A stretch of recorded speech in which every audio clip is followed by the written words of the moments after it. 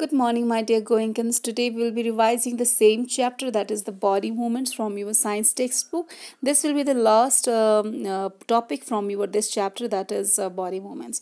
So today we will be revising the last two animals, their guide, their movements, that is snail as well as yes, earthworm, right? So here it is. So basically a snail, you might have seen in rainy seasons that they are over on the ground, and this snail has a slimy body without bones and a shell for protection, right? It has a pair of tentacles with eyes at the tips of its shell. The snail moves with the help of a muscular organ known as the foot. Right, it makes wave like movements by expanding and contracting the muscles that are placed at its foot, right? It also secretes a slimy substance known as mucus that actually enables the snail to move with an ease or somehow slide over the this mucus. Is it clear?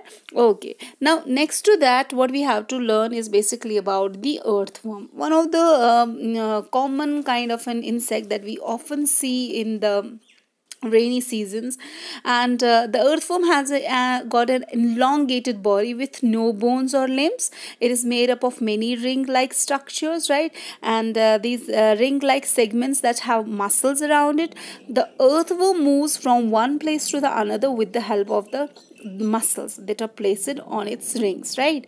The muscles help it to contract and expand, right? Because we know that muscles has got this kind of a characteristic of contraction expansion, and this is actually helping an earthworm also to move.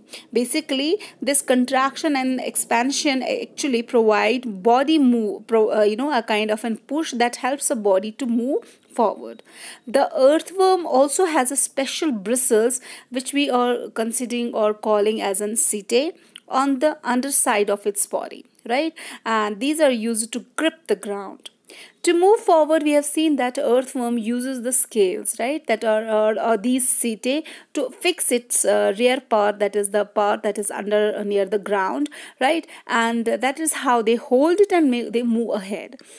And it then uses its muscles to somehow extend then the front of its body. And next it fixes the front part and pulls the rear and forward, right? So this is how they carry out with the help of their expansion and contraction, their guide, their movement. They definitely have got a special type of guide which is carried out by the expansion and the contraction of their muscles. So this was all from the body movements. I hope you have understood this chapter is inshallah, and we'll come up with the new chapters.